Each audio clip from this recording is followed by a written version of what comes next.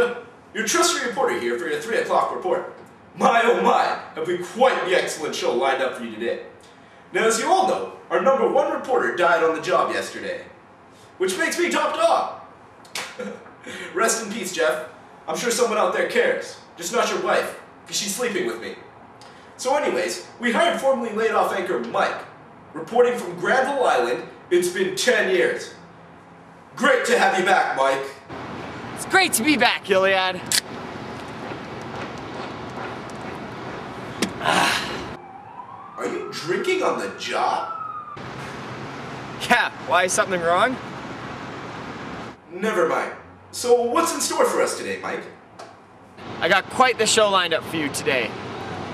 Have the whales finally gone extinct? Let's take a look. As you can see, there's no visible sign of the wild crustaceans. Mike, I'm not quite sure this is proof that the whale species has gone extinct. Do you see something I don't, Iliad?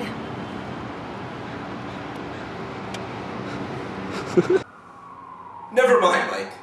I was told that you were working on a piece about the operations at the Granville Island Brewery. Why don't we roll that? Oh yeah, of course, Iliad. Roll the tape.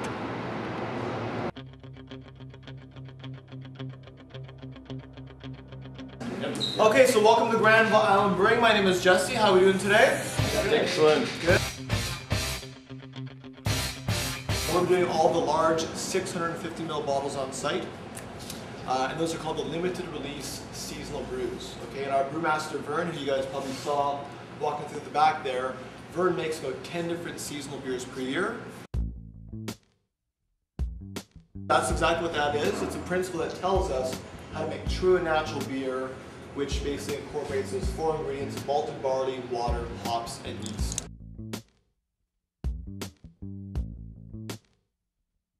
Some of the beers we offer bring in extra flavorings. So a couple of those samples today, one includes honey in the mix, one also includes wheat in the composition. We do beers with cherries, with spices, with ginger, with raspberry. We have beers with chocolate, vanilla, and caramel. Maple syrups, once again, many extra flavorings you can put on top of the base ingredients that will add to the style and the characteristic of your finished product. We malt the barleys because inside each and every shell there is starch. And by malting the product there, that will help develop the enzymes, which will later change the starch into sugar.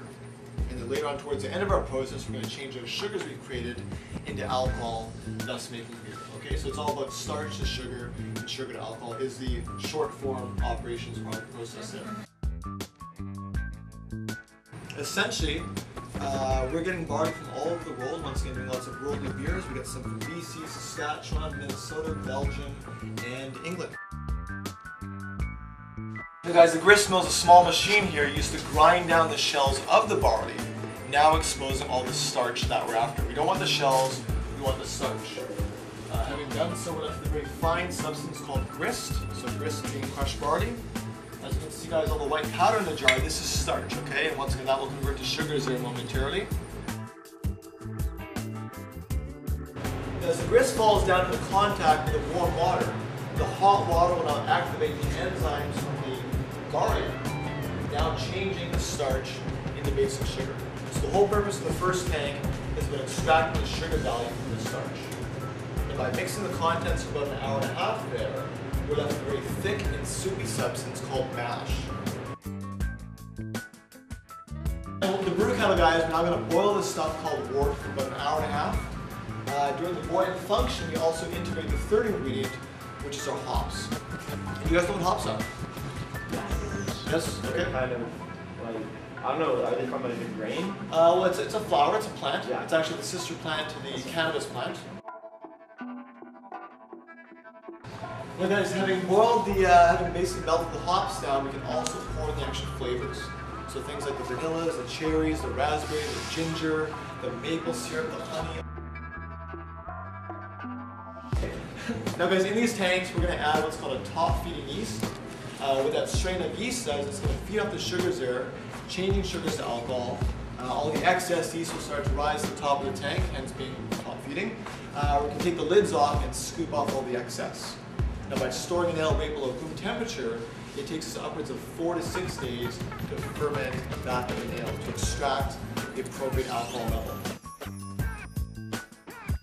The equation is, the operations equation, I guess, would be the more sugars you provide the yeast at fermentation, the more alcohol we get back. So more sugar will create more alcohol.